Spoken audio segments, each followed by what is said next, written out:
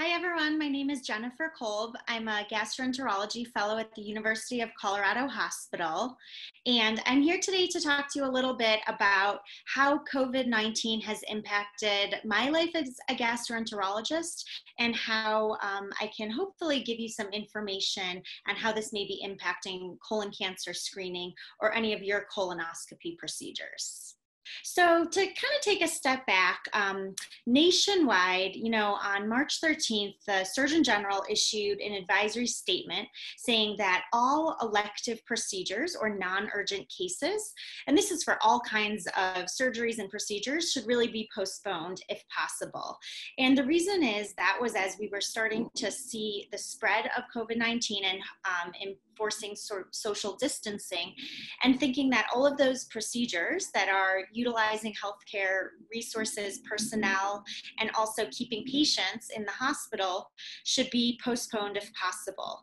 Now, in the sort of days and weeks to follow, many different local governors and sort of at the state level issued similar different legislation or warnings saying that, elective procedures should be postponed. So for example, I live in Colorado, so our governor gave a similar message to everybody. And then it really does fall on the individual hospitals and different medical groups to then take the federal suggestions and warnings and to listen to those recommendations from their local and state officials and then to enforce those in their own practices.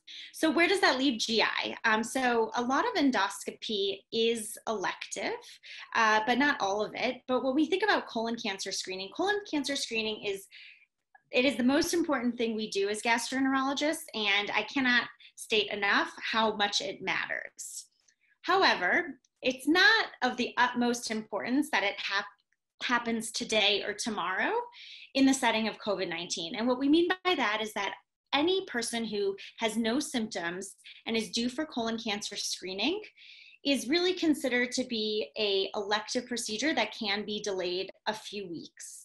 And when we say a few weeks, this is a constantly moving target. So for now, all people who are average risk, no symptoms, colon cancer screening is just as important to us as it is to you, but we think that that is a procedure that does not need to be done urgently. And so that's being delayed.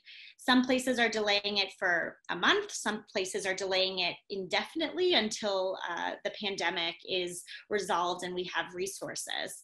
And just to talk about why, the reason is really to protect you as the patient. We want to limit the number of patients who are coming through our endoscopy unit who are potentially infected. We want to limit exposure to other patients, and we want you to be safe and at home. And it's much safer for you to be at home and not coming in for your routine screening colonoscopy right now. We've been getting a lot of questions about stool-based testing, and there's really two pieces to that. So the first is, let's say you're 50 or 52 and you're sort of due for colon cancer screening. And in the past, your provider has offered you either stool-based testing, so FIT testing or Cologuard, or maybe you've been offered a colonoscopy, and now you're sort of thinking, well, I can't really do the colonoscopy, maybe I should do the stool-based testing. So no matter whether this was 5 months ago or today during this pandemic, both of these are great options, and these are both effective for colon cancer screening. The caveat is that if you do decide, for whatever reason, to go ahead with the stool-based testing, it's a little bit variable whether or not, if you have a positive result, will act on that positive result. So the GI professional societies are saying that if you are FIT positive, if you have positive stool-based testing, typically we always follow that up with a colonoscopy, but that decision about whether or not that colonoscopy should be done now sort of urgently or delayed actually varies. And so the GI professional societies actually say that the colonoscopy can probably wait about 4 to 6 weeks. And so those are most likely being postponed. For example, at my institution, we're all reviewing these on an individual basis. So what I would probably say is that as important as colon cancer screening is, really your health right now is of the utmost importance. And so it's probably okay to delay this screening.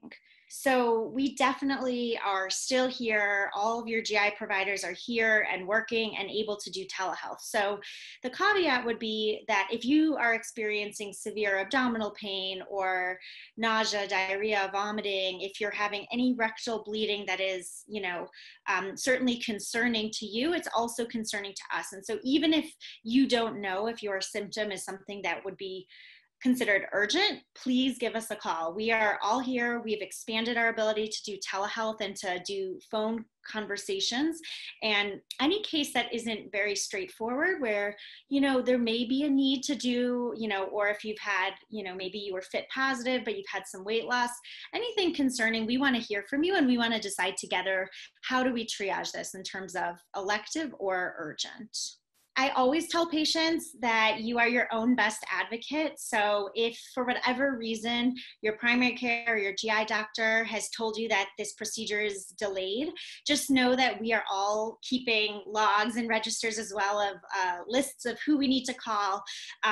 But we are all very hopeful that we're going to get through this pandemic together. And once we're on the other side of it, I encourage you to remember, if you're the one who needs the colon cancer screening, we will do our best, but sometimes phone calls get missed. So keep it on your radar. Make sure it's one of those, phone calls that you make when things have sort of settled down and your family and friends are safe.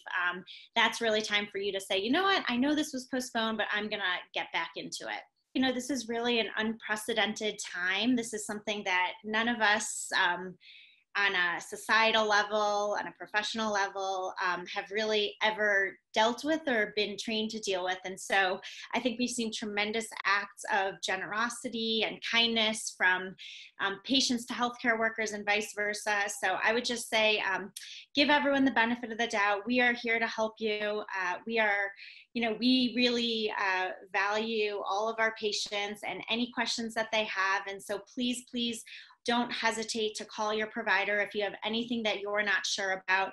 No question is silly. And just know that all of these sort of rules and regulations and delaying things, it does not mean at all that we don't value doing your procedures, but we really just want to keep you and your family members safe. So let's get through this together. And I'm hoping for better days.